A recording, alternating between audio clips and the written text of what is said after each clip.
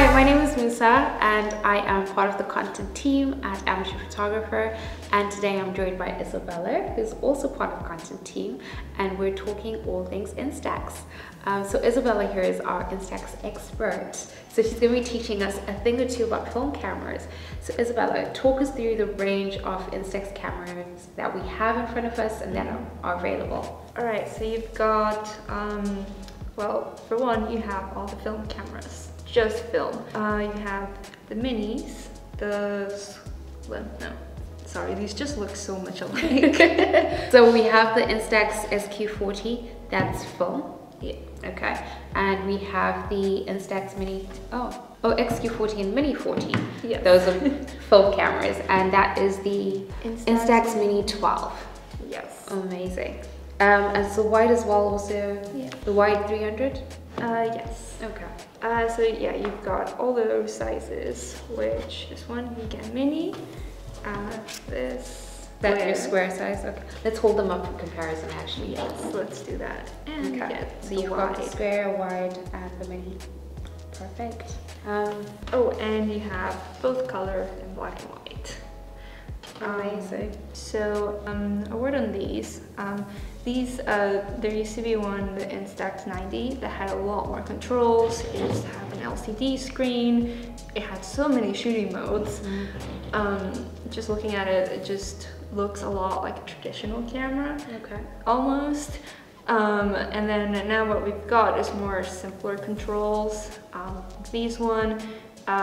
These are just known for their pastel hued colors, and then this one, this recently released camera, the Instax SQ40, actually looks very much like it. So this is sort of similar body, and you were saying that this is one of your favorites? Yeah, it is. And why is that? Well, it's one of my favorites because, well, I love the design, honestly. I mean, I love these. But I think this one just wins for me. Okay. It looks very classic, and also because it's a bit bigger, you get bigger like film, and I feel like it's really nice for composition wise, and for portraits, which I just love taking with this camera because you just engage with people. And it's just great to talk to people about the camera as well, and everybody's just really excited about it. Okay. And if we were talking price range, what's the price range of getting an instant camera? So the Instax Mini 12 is the least expensive one of this bunch. It is £79.99, and the most expensive one isn't here because it's the most popular one. It's the Instax Mini Evo. And that one is £179.99. And I know you just wrote a whole article just about this tiny little camera. Can you talk us through this? Because this obviously stands out from the rest of the camera bodies. It does. So this one, it's one of the, because you know how I was saying about, all the film cameras. This one is one of the hybrids. Because you have the film cameras and then you have printers, which they all print, mini, square, and wide. And then you have the hybrid cameras. So for example, the Mini Evo, you can you take pictures, you take them digitally, and then you can decide whether you want to print them out or not. Okay. That's also how the replay works, and you can also use it as a smartphone printer. Okay. This one is different because it's just all digital. It doesn't actually print a tiny, I did try to take pictures with this, and it's just a completely different experience. Oh, interesting. I think later on when you do have our little photo walk, I'm definitely going to try that camera out. Oh yeah?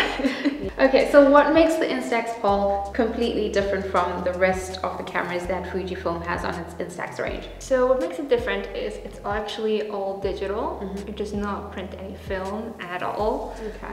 So say I wanted to print the photos that I've taken. You said that it has a slot for an SD card, and it also has internal storage? Yes. Okay. And it also sends the pictures to your phone. Okay. And then if I did want to print those photos, how would I go about that? Actually on your phone, you can select if you want to take pictures in mini, square, or wide print. Okay. So when you get it on your phone, you get it as though it were a print. Okay. And then you can decide to print that. Okay. But you do have to be mindful of what size you're taking photos in because for example I was taking wide and then I realized I only have, you know, the mini printer, okay. So I can't actually print that photo.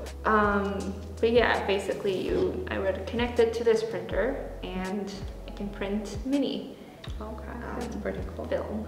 And I'm curious, as someone who's never quite used instant cameras, how are they powered? Is it battery?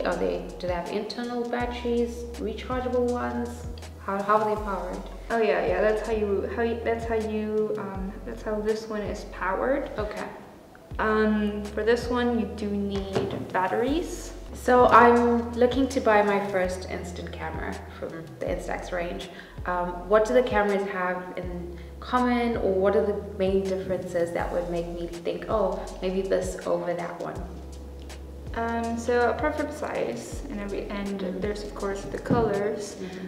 Depends if you want something more classic like an SQ40, or if you want the fun, you know, pastel colors of the Instax Mini 12, or if you want to do some street photography without anyone noticing you. Yeah. Yeah, just, you know, clicking at people. It actually clicks. Yeah. So yeah, it's really fun. So yeah, if you want to be adventurous, Instax Mini Paul is the one for you. And body-wise, are there any key differences, similarities? There are a few things, like for example, surprisingly, this one has a tripod mount. I don't know if you can see it, but it's got a tripod mount. So does this one. Right there. Okay. This one does have, like, you know, like the viewfinder is a bit to the side, which some people have had issues with.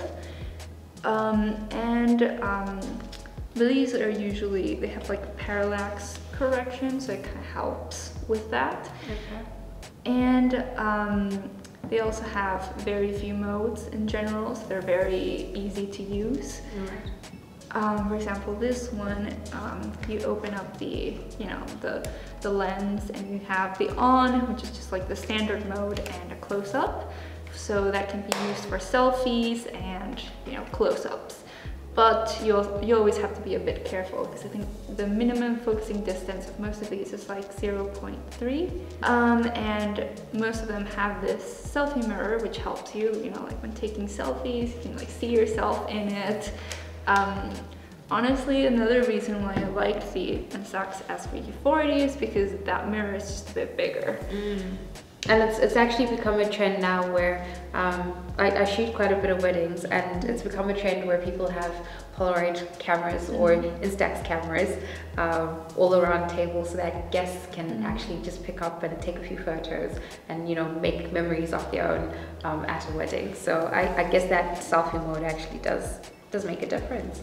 Yeah, it does, and it's also very much like something that this range does very well, which is it makes fun cameras. They're easy to use, and, you know, that you can engage with. Yeah.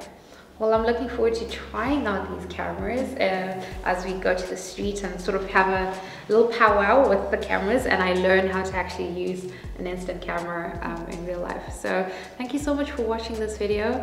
Please do comment, like, subscribe. Are you an Instax user? Which camera do you have? Would love to hear from you. So leave a comment below, and we'll see you in the next video. Bye. Bye.